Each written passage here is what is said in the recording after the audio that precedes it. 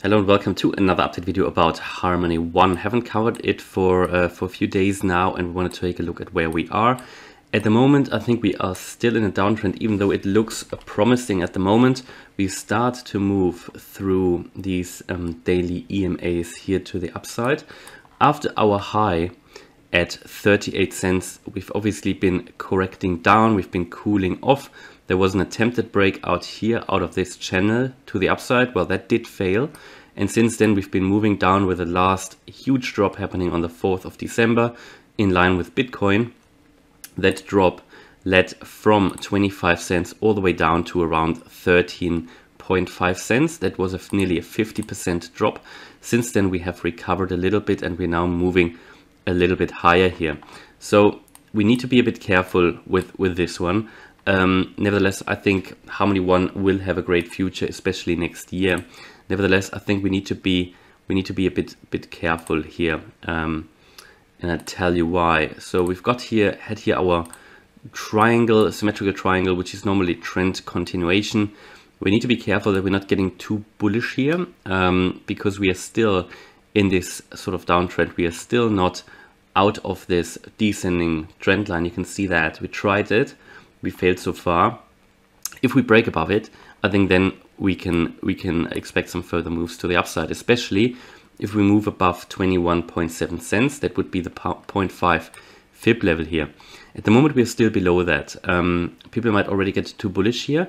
And I'm not saying we are not gonna break out, but I'd like to see that breakout first, to be honest. And then if we break here above that 21.7 cent level, then we can move to the next fib level, the 0.382 fib level at 25.6 cents. Before we continue with Harmony One though, I'd like to draw your attention to Crypto.com, who are kindly sponsoring this video. And Crypto.com is the world's fastest crypto app. You can download it from the App Store or the Google Play Store and use it on your smartphone. You can then join over 10 million users to buy and sell over 200 cryptocurrencies at true cost. You can get a Crypto.com Visa card. It's a metal Visa card and they look pretty cool and they work really, really well. And you can get up to 8% cashback or crypto coins back. And you can grow your portfolio by receiving rewards up to 14.5% on your crypto assets. So if we take a look at the cards, I have one as well. I think it is the best system in terms of Visa credit cards for cryptos. There are no annual fees. You need Crow to get one of these, depending on how many Crow you have and you are willing to stake. You can get one of these different tiers, and they have all different benefits. They look different and they all have different benefits, starting from Midnight Blue here all the way up to Obsidian. And you can see the card benefits here. For example, Netflix.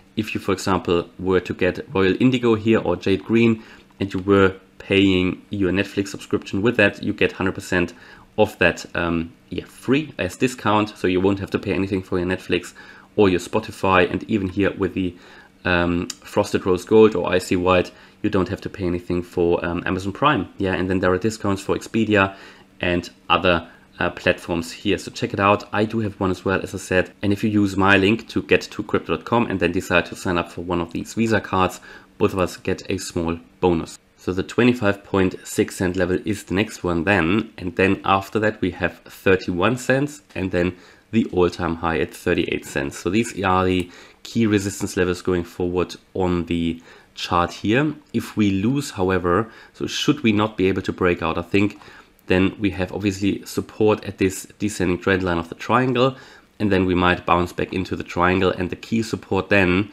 will be here, the 0.786 fib level at 12.4 cents. We already nearly came to it.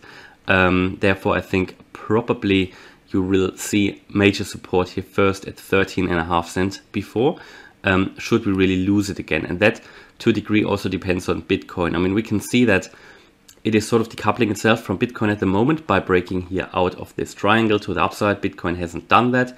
Bitcoin is still in its pattern, in its triangle pattern. Harmony One has, however.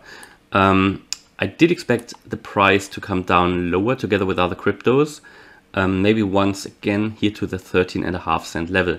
And that might still be at play. I mean, don't forget, in this downtrend here, we were already above this descending trend line and we failed and we broke down again. And then we broke down again. So this could happen again, you know. If we take a look here at how impulsive the move to the downside was, and then you had a corrective move up, a corrective in nature, so A, B, C. Then we move down, yeah, 1, 2, 3, this might be the 4, and this might be the 5 only coming now. And if we take a look at, there you go, the last move down, so I just take these fib levels out. So if we see the last move down and you take a wave count into consideration, because you know, if this is a larger correction, it would play out in a larger ABC, and in a smaller scale, this probably is then the C wave to the downside at the moment. And as part of that, wave C consists of 5 waves, so you will have something like 1, 2, 3, 4, and a 5 still to come, which would be in line with my primary expectation that we come down once more here, at least to the wave 3, probably even a little bit lower.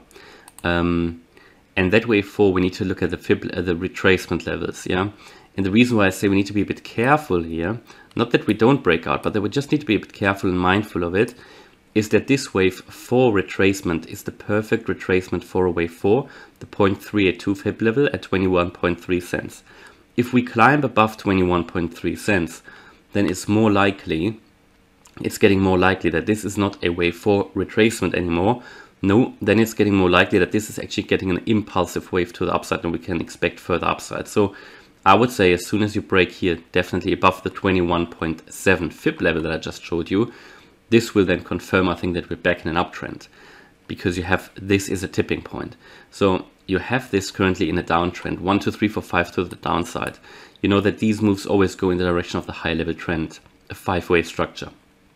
If you basically now retrace more than the wave 4 ideal target level of 0.382 fib level at 21.4 cents, or 21.3, 21.4, then you basically retrace too much, and it is getting more likely that you then start to move up. Yeah, I hope that was clear, because that's very crucial here. So all of these moves here, 1, 2, 3, 4, 5, they do have ideal target levels. Yeah, this is basically based on the rules for the Elliott waves. Yeah, and this is exactly what we see with Bitcoin at the moment. If Bitcoin is retracing too much, then we can see that play out to the upside. At the moment, this is still, for me, a move down, still in an impulsive move to the downside. We've got 3 factors here playing together that will determine if we're getting back into an uptrend or not. In my view, that makes it worth to observe that. So one is the retracements here for the wave 4.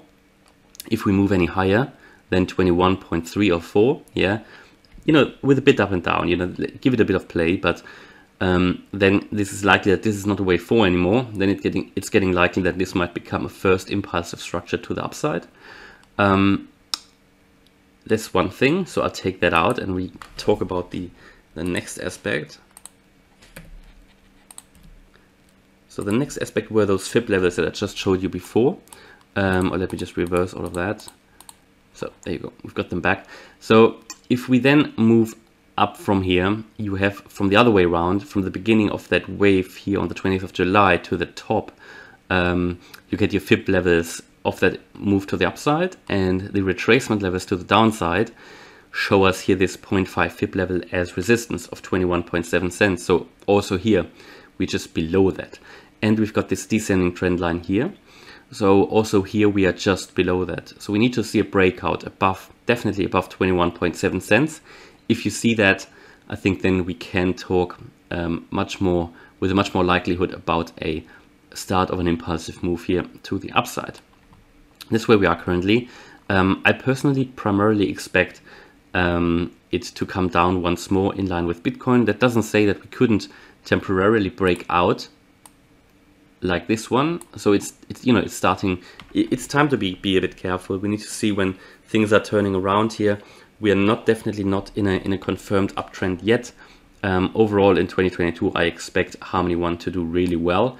If we take a look here at the fib levels and the current, whoops, no, I didn't want to do that. If we take a look at the fib levels and where we could get to next year, because if this was a larger wave here to the upside and we're retracing now, possibly to the 0.786 or even the 0.887 fib level, I would expect the next move then, next year, to reach at least 58 cents, the 1.618 fib level, or even 200%, 70 cents, or the 2.618 at 90 cents. I think that is all very realistic, but Harmony One could also surprise us next year. I think it is one of the next ones really to become, to get a lot of focus, and we could possibly even see $1 or 150 just purely out of what Harmony One can offer from a fundamental point of view, and how we're now correcting down. I think there's a lot of scope here to the upside, and especially I think if we take a look at, well, let's just take a look at the stochastic RSI where we are here. I haven't looked at it for a while,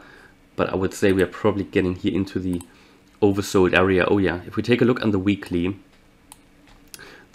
nicely shows us here higher lows on the RSI anyway, which is positive.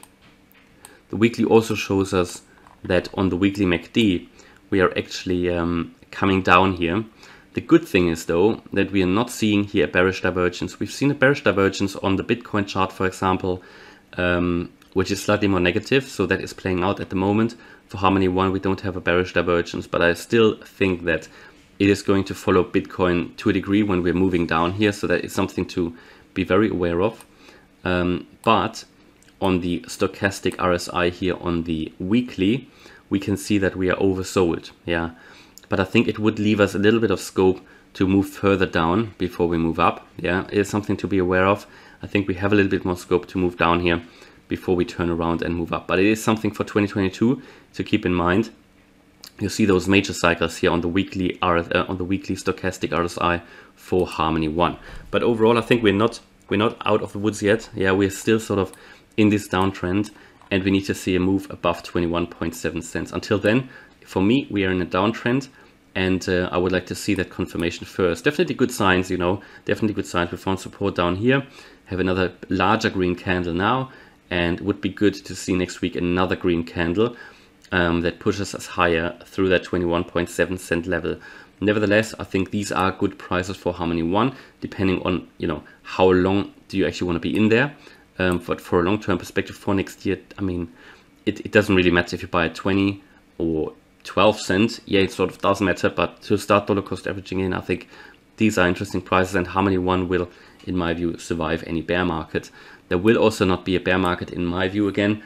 If we talk about Bitcoin hitting below 30K, I think Bitcoin will recover very quickly. Yeah, this would not be a long bear market in my view. If we drop to that level for Bitcoin, I think we're going to see it pump up fairly soon, similar to what we did back here in early in the year between April and July.